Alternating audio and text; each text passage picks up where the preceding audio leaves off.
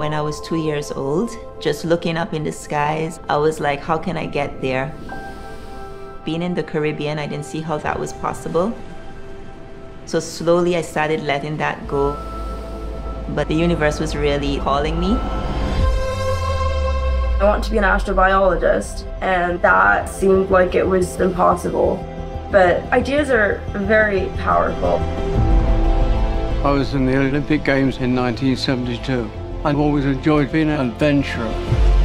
I was flying with my daughter and there was an ad that popped up. Would you like to become an astronaut? Would you like to go to space? And I said yes.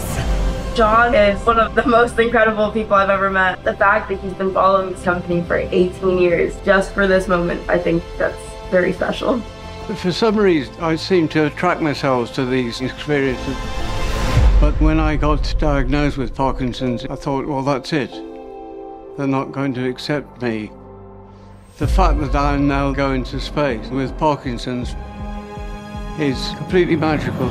Virgin Galactic is breaking down barriers for space travel and scientific research. From the regulatory side to the engineering side, it's amazing to see all of these pieces come together. The new space age means diversity, imagination, and adventure all will have a home in space. We've built a space line, and now it's time to go. This is revolutionary. My name is Anastasia Mears. My name is John Goodwin. Keisha Shaha.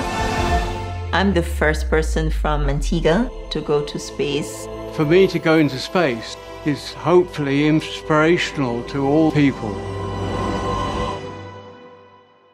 It really does just connect everyone. This is for all of us. Space for all opportunity. We all need to get out of our comfort zone, try new things, to believe in ourselves.